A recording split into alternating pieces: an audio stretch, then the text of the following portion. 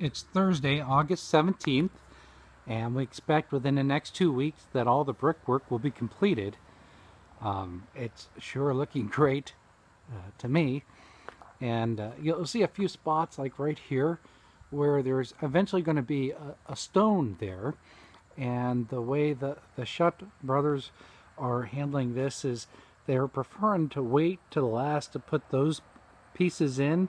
That way they're not risking the stones being blemished or damaged in any ways. And so those will be the last pieces to go in. And I think from what I've heard, Mr. Rob Shutt would like to do some of the final finish work himself. So we'll just walk around here and take a look at how things are going. We've gotten some questions about, this area on the back of the church also will be finished in brick, and it will.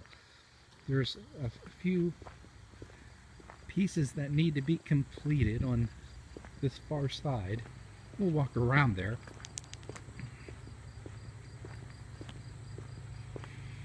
And you'll see some spots where there will be stone pieces that go in underneath the windows and pieces over top. Again, those are the pieces that will go in last. This area has had to have a couple of changes, and so they actually want to finish the brickwork around this area before completing this area underneath the roof. But I'm really looking forward to showing you this west side of the building with the scaffolding down. It is absolutely wonderful. So